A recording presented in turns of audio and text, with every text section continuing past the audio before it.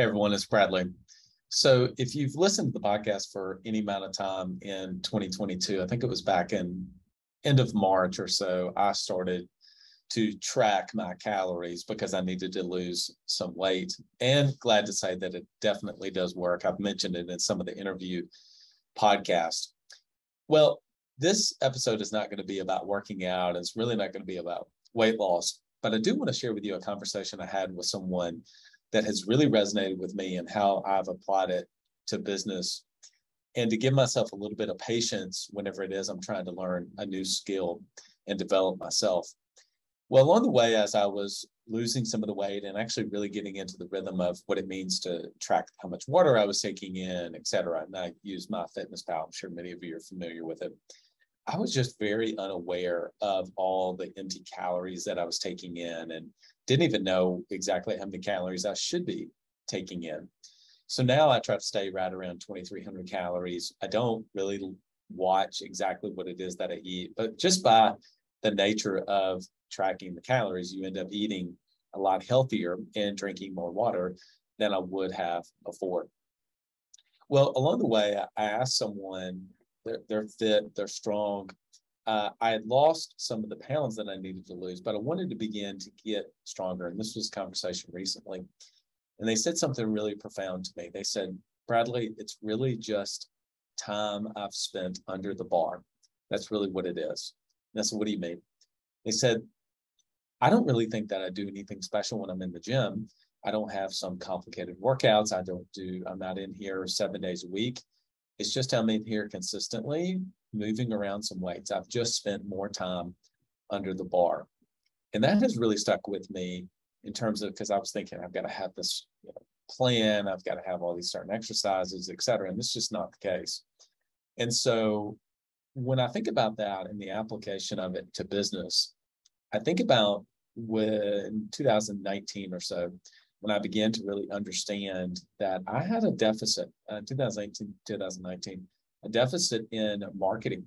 I had really studied and spent a lot of time under the bar in sales, but I had not spent enough time in marketing. Now, for some of you, marketing may come very easy. Maybe even you got your degree in marketing whenever you were in college. That was not the case for me. I got a degree in finance, and everything from my very first job up until this point had really been in regards to sales. I'd done sales training. Leads had really been given to me. So my very first job was selling Yellow Page ads.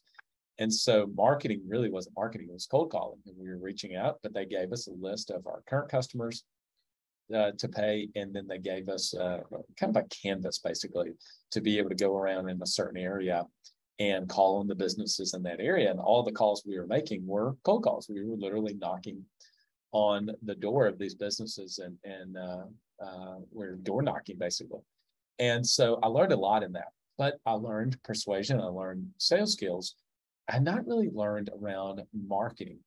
And of course, at that time, that was in 2003, 2004 timeframe. So Google ads were not nearly as popular at the time. Certainly Facebook was not really even out at the time, et cetera. So things have changed quite a bit in the digital landscape. Well, for a long time, I just used that as a crutch or as an excuse, as something that I thought I understood what marketing was, but I really didn't. And so I needed to spend a lot more time under the bar, understanding what does digital marketing even look like. Not only that, but what does local marketing even look like as dynamics are changing? And how do you do that whenever you're selling a service? How do you do that if you're a local business, such as an insurance agency or a chiropractor that's wanting to be able to bring leads in? So whenever you're trying to work to scale a business, you really got to understand lead generation, lead nurture, et cetera. And I really didn't. And so I'm just using that as one example. Maybe it is sales for you. And so what I hope that you take away out of this is to give yourself a little bit of grace. If there is a deficit, and I heard somebody said this, new levels, new devils. That's what it was. New levels, new devils. And so it really gets into this idea of you're either growing or you're dying. So the more that you grow, there's going to be deficits in your beliefs There's going to be deficits in your skills.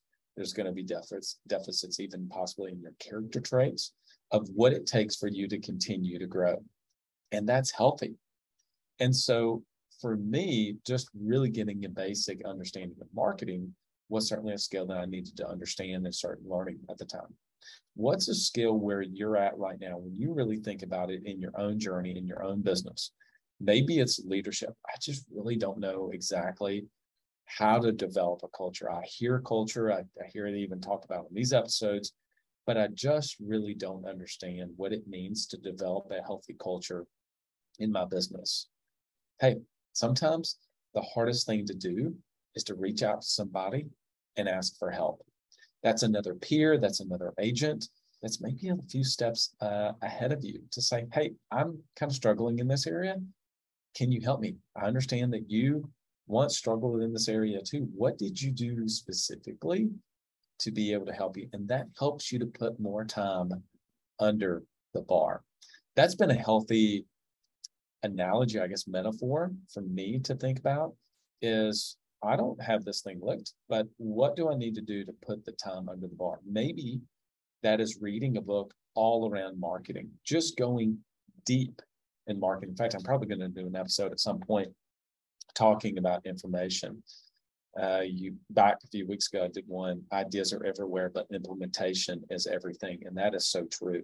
When you're learning something, you realize I need to put some time under the bar here. Okay, what are the podcasts I need to listen to? What are some of the best books on this topic that I need to? So for instance, one of the best marketers in the world ever of all time is Dan Kennedy. So I've really studied a lot of Dan Kennedy over the last couple of years. 2018, I didn't even know who Dan Kennedy was, let alone that he was probably one of the most influential marketers of all time. Frank Kern. Frank Kern is one of the best online ads people there is, in whether it's Facebook, YouTube, Google, etc. I mean, he knows everything there is to know about ads. So that's an example. Those are some of the people that I've wanted to be able to study so I could put the time under the bar that I need to. So I started gathering their books. And then as I was learning, I was just retaining information. What do I now need to do with this? I'll give you a specific one around marketing, copywriting. How do you write really good, either landing pages or even what if it's a marketing email? Doesn't have to be a landing page. Some of you are not in a position where you're doing landing pages for customers. But for some of you, writing really great emails. How do you write a great email subject line and a hook and a call to action to get people who receive your email to be able to respond to you? That's quality copywriting. So, well, who are some of the best copywriters, and what are the principles that they're using? Ultimately, hopefully you get the point. It's just time under the bar. If you can take an honest assessment, come at it from a place of humility and say, I just don't really know what to do here. And then go and search out a peer, see what books, resources, courses that they've invested in.